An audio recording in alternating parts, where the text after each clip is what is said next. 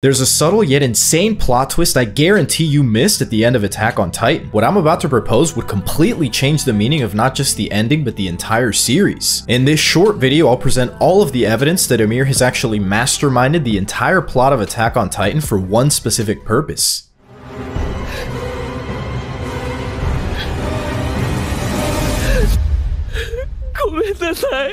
The climactic finale came to a close with Mikasa tragically putting an end to Eren, finally showing Ymir after 2,000 years that it's possible to stand against your oppressor. Ymir smiles at the sight of seeing someone overcoming the agony of their love. Not only did Eren retain his Titan Shifter marks even after supposedly getting rid of the Titans for good, but the one-sided conversation between Mikasa and Ymir left me with an ominous feeling that there's actually more to the story. Then I remembered a fact that literally 99% of Attack on Titan fans have completely overlooked. Ymir is the founding Titan was the combination of all 9 Titans, so she was actually the very first Attack Titan, capable of receiving memories from the future. We learned from the 4-dimensional chest that was Season 4 that the Attack Titan can send memories backwards to previous Attack Titans, altering the past into a singular predetermined timeline. We also learned from the finale that previous Titans can still access their powers, despite not being the current users. Given that Ymir was the very first and strongest Titan of them all, I don't think Ymir was just building up Titans in the paths. I think she was cooking up something big. My theory is one that completely changes the trajectory of the story. Just before Mikasa says goodbye to Ymir and she vanishes, we get a sudden flash that has way more meaning than you think. We see a glimpse of Ymir choosing not to take the spear for King Fritz, and instead choosing to live out her life with her children. I believe Ymir used the Attack Titan's power to send the memory of Mikasa taking out Eren and breaking the chains of oppression to her younger self just before the spear was thrown. This led to her choosing not to take the spear and have King Fritz get taken out instead, forever changing the future. This one act would put a definitive end to King Fritz's insatiable desire for conquest and possibly ensures that the Titans are never passed down. Not only does this make sense within the lore of the story and we get a glimpse of an alternate ending within the story itself, but there's an absurd amount of additional evidence for this. Keep in mind this idea of manipulating the past has already happened in Attack on Titan more than once. Eren has already done this exact thing when he influenced his father to take the founding Titan, and when he forced Dina's pure Titan to ignore birth control and eat his mother instead, ensuring a specific outcome. This is not a new concept. What I'm presenting to you is that what's already happened in the story is simply happening again, but on a larger scale. One of the first and only things Eren says to Ymir is packed with more significance than I had first realized. Eren asked Ymir, "Was it you who led me all the way here? You've been waiting all this time." This really packs a narrative punch in the context of Ymir masterminding the entire plot in order to fix the mistake she made at the end of her life. This would mean Eren is actually incapable of experiencing true freedom, being at the mercy of Ymir's predetermined timeline. This explains why Eren became visibly outraged when Armin called him a slave back in Paradise.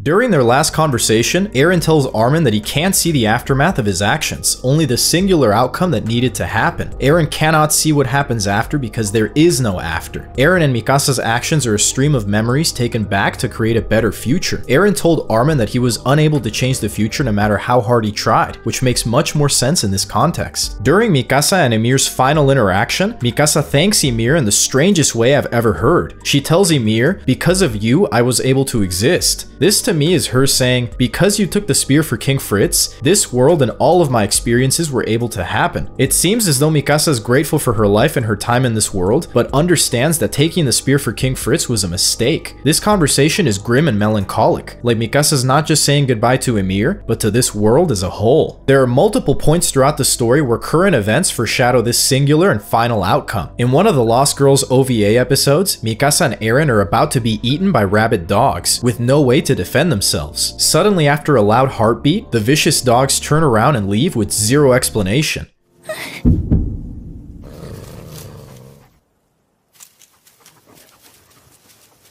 This indicates that Mikasa was needed for something in the future, something set in stone. Throughout the same episode, a butterfly guides Mikasa to very specific realizations, forcing her to acknowledge that she'll never be able to save Eren. An ominous mirror man tells Mikasa that Eren and death are inexplicably bound together.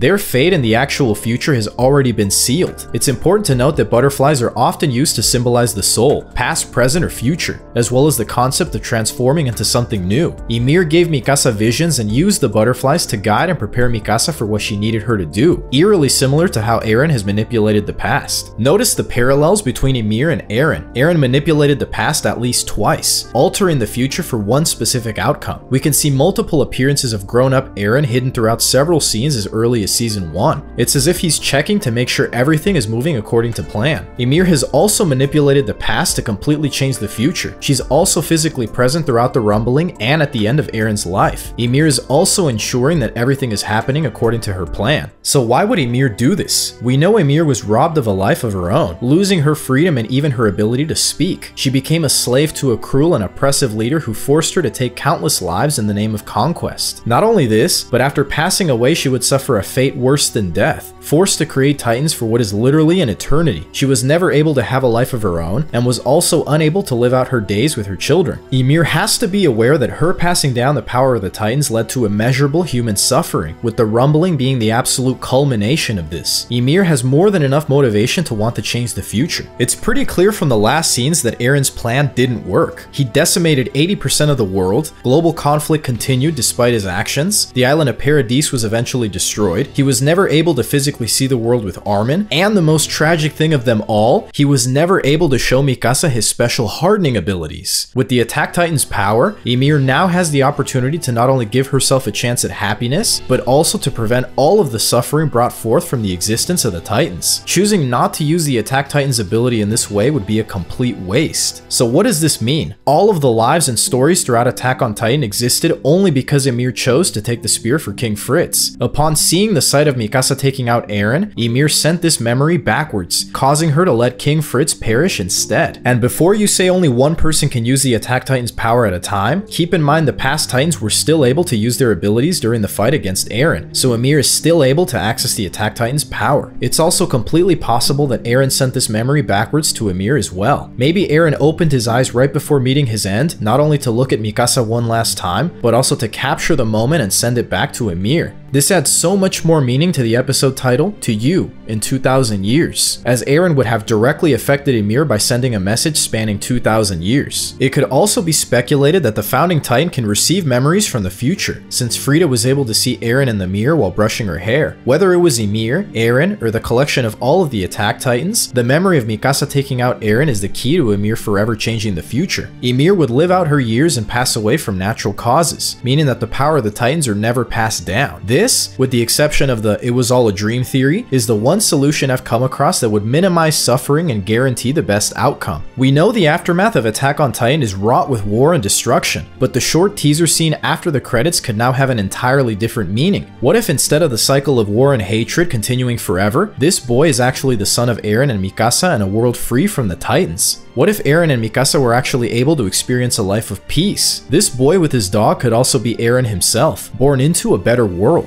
He could be standing in front of the original founder Ymir's burial site after her death. Maybe the cycle of hatred is actually a cycle of correcting the past. I'll ask you an important question. If you were Ymir, with an almost godlike power that transcends time, and you just witnessed something that could change your life forever, allowing you to spend your days with your children, and spare the entire world from the atrocities of the Titans, what would you do? I'm Bumper Jumper, dedicated to exploring the deepest and most profound stories in anime, video games, movies, and TV shows. I'd love to hear your theories and opinions on this, so make sure to geek out in the comments below, and I'll catch you in the next one.